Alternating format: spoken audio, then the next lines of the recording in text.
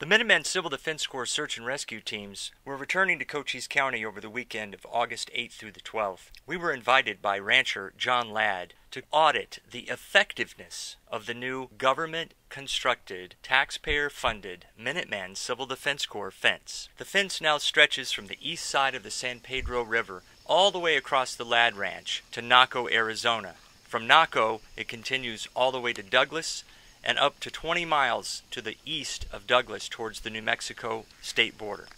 The fence is a beautiful sight and has been anticipated for years, but not until the Minutemen Civil Defense Corps challenged the federal government to build one did they actually follow through.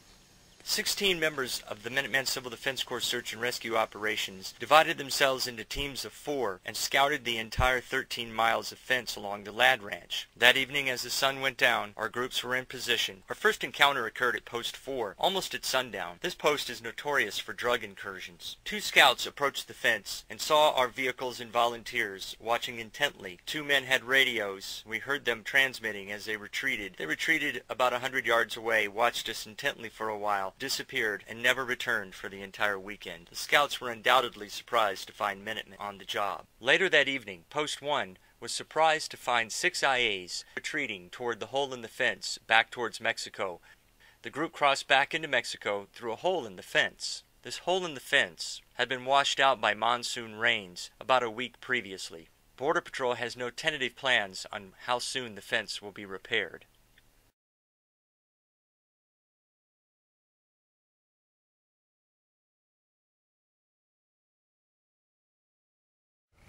Mucho problema, mucho migra, no puede pasar. Ya, de otros meses más. Too many bad hombres. Too many bad hombres. Oh no, mucho grande. Mucho grande hombre. Yeah. Bueno, bye. Buenas noches, my friend. Adios. Saturday afternoon was much different. The word was out. Border Patrol presence increased dramatically up and down the line.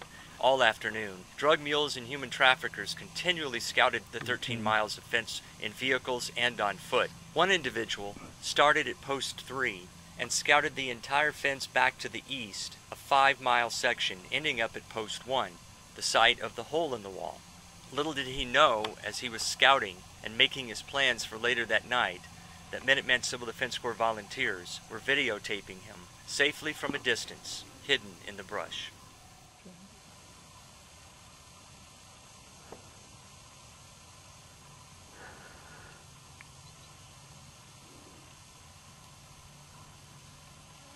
Here he comes.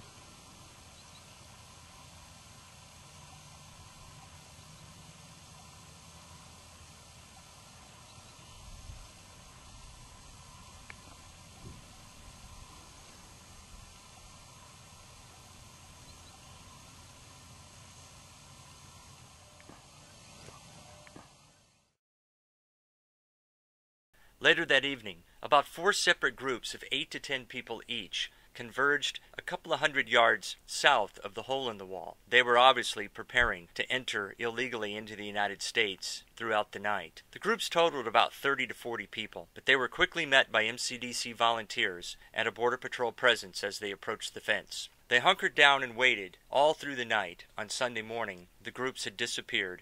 They never crossed.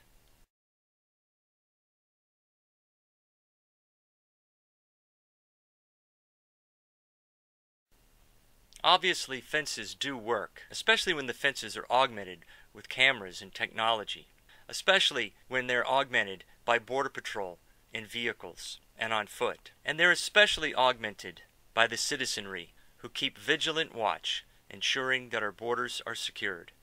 Thanks to the Minutemen Civil Defense Corps Search and Rescue Team volunteers for giving up their weekend and watching a section of our border in Cochise County, Arizona.